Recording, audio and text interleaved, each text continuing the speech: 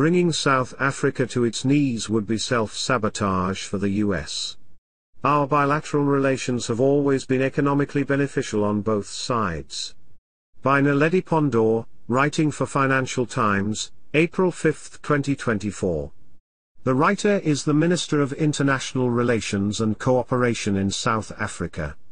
Since the advent of democracy in South Africa 3 decades ago, our mutually beneficial economic relations with the United States have surpassed expectations.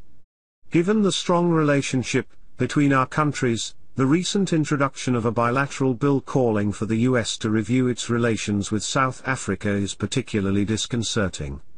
The proposed bill, now in the House of Representatives, makes the claim that the South African government has a history of siding with malign actors and will consider whether South Africa has engaged in activities that undermine US national security or foreign policy interests. These sentiments do not reflect the strong relationship that exists between us, or the intention of the South African government to strengthen that relationship. The bill also fails to acknowledge the right of all sovereign nations to develop and promote their own foreign policies. It criticizes us for taking Israel to the International Court of Justice, where we argued that the actions of the Israeli military in Gaza violate international law and the Geneva Convention. In its ruling on provisional measures, the ICJ found plausible evidence that Israel was conducting a genocide against the Palestinians in Gaza. It would be devastating to our mutual economic interests if the bill were to collapse bilateral relations. South Africa is the largest sub-Saharan African importer of US goods and the largest source of foreign direct investment to the US from the African continent. In 2022, we exported 3 times more than the next country, Nigeria, to the US, making us the largest exporter on the continent. Our bilateral investments have also been a welcome source of employment in both countries. There are approximately 22 South African companies currently investing in the US and employing 6,900 people. These include the Sasol investment in a petrochemical complex in Louisiana, which supported thousands of construction jobs. South Africa is home to more than 600 US companies across a range of sectors, employing approximately 134,600 people. Seeking to bring South Africa to its knees almost amounts to self-sabotage for the US.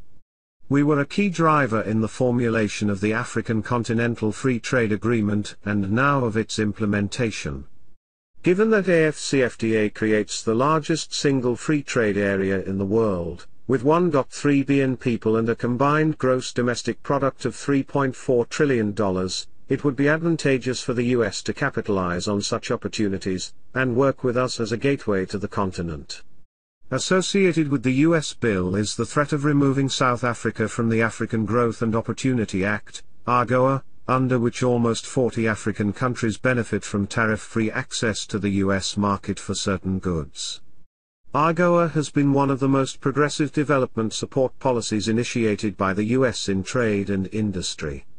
Our participation supports economic development in the Southern African region, and any attempt to exclude us will undermine regional integration and value chains. To take one example, our auto industry sources components from our neighbors, and exports the finished product to global markets, including to the US through AGOA.